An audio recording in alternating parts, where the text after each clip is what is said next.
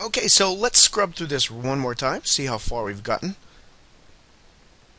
Awesome. Good deal. And so let's look at the next part of our example movie.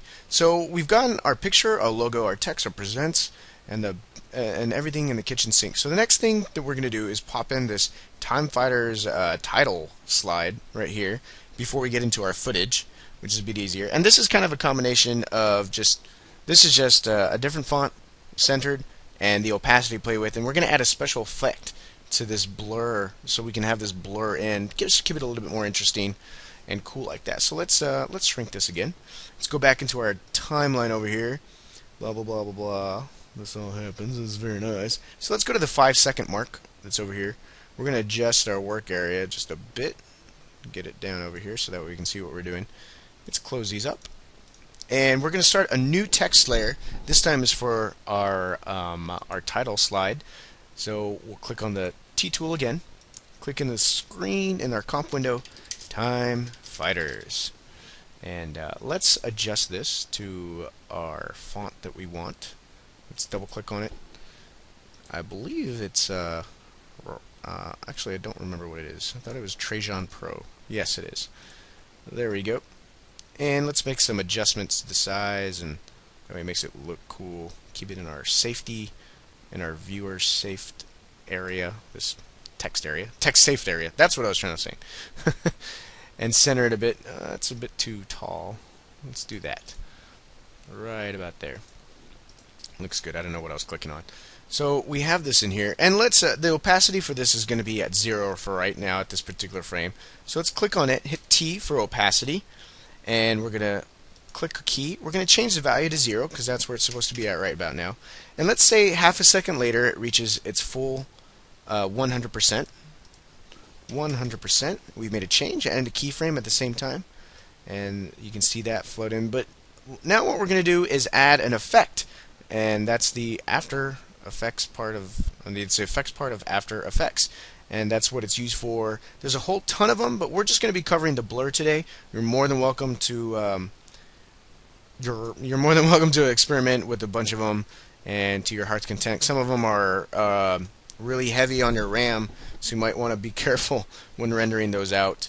The more effects that you have that's applied to a layer, the longer it takes to render. But this is going to be a really fast thing. We're just going to add a quick blur. So with our layer that we want to have the effect applied to in the timeline, we're going to click on that, have it selected, and we're going to effect. And in this case, it's a blur. So we're going to look at all these crazy things you can experiment with. This blur, and then we're going to do a fast blur. For the most part, fast blur should be in your version of After Effects. Depending on what version of the Creative Suite that you've got, either like the Master Collection, the Director, Designer, they all come with different levels of add-ons that are packaged with it. These, for example, these CCs won't show up in the simpler packages because those are the old legacy or one of my effects that came with the higher end systems. But we're just going to use fast blur. It should be available to everybody, and it's probably it's going to give us the best results.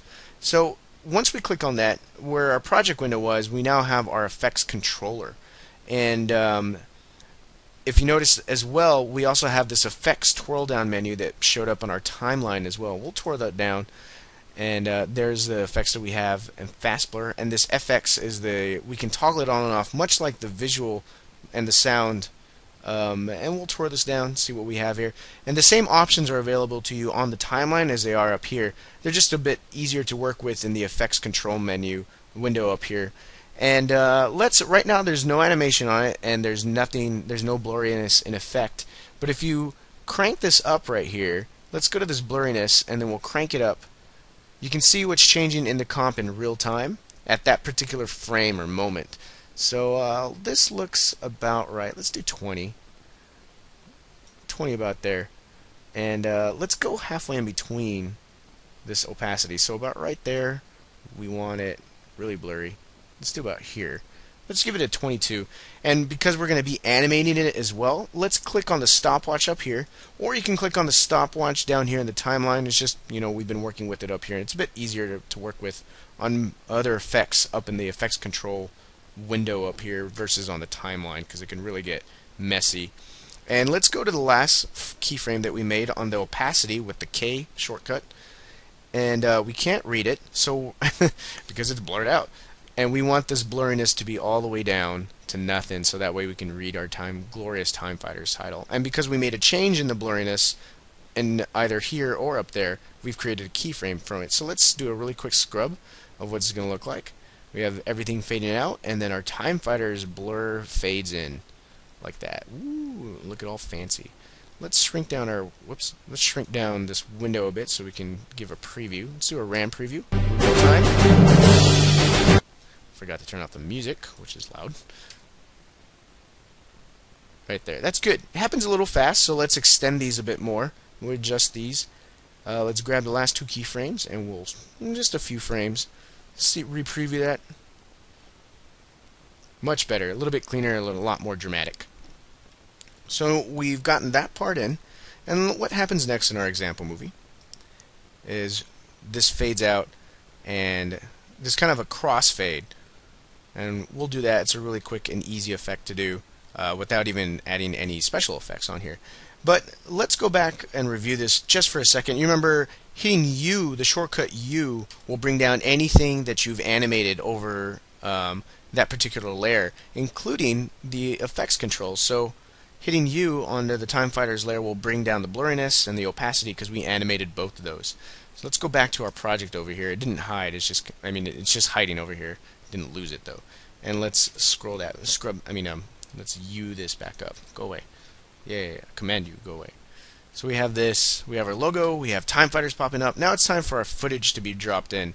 We want to give people some time to really take in Time Fighters. So let's go to the 7-second mark. That's a whole second and a half to start reading these, almost 2 seconds to read Time Fighters, but we want that because it's the name of the game, just for visual impact. So now we're going to bring in our footage that we have, and it's conveniently labeled Time Fighters footage. We're going to drop this down into our comp, but what we're going to do is we're going to make a really quick adjustment. Right now, because we just dropped it in there, it's sitting on top of all of our text. We actually want it below our text, so we're going to, much like in Photoshop, you can drag and drop the layers. And so you click it, and then drag it in between one of these. Let's do it right there. And now Time Fighters kind of sits on top of our footage, which is very acceptable. And but at this point, we want our footage to be, let's say, at 0 opacity. So let's click on our footage, and much like text, we're just going to toggle the... Oh my gosh. Yes. Oh my gosh. We're going to be toggling the opacity on it. So click on that, hit T for the opacity, and let's make it 100%. But let's go back about half a second, so it's 15 frames using the page up. 15. And we'll drop this opacity to 100. Bam. And let's see what that looks like. Fade it in. We'll scrub through it. And at this point, we want Time Fighters, the actual title of it, to be a little bit less on the opacity. So let's go back. Let's go hit J to where this is 0, and let's go about 10 frames ahead. We'll make a keyframe right here on Time Fighters to make it at 100%, and then let's go another 10, and we're going to add in a keyframe for 0% on this Time Fighters thing. So that way there's a bit of a crossfade, and it's a bit of a lead-in for the viewer. Time Fighters, and if they have just a little bit of stain, like you still see the logo here, but the footage is popping up, you directly associate with that. That's just a little viewer psychology for you.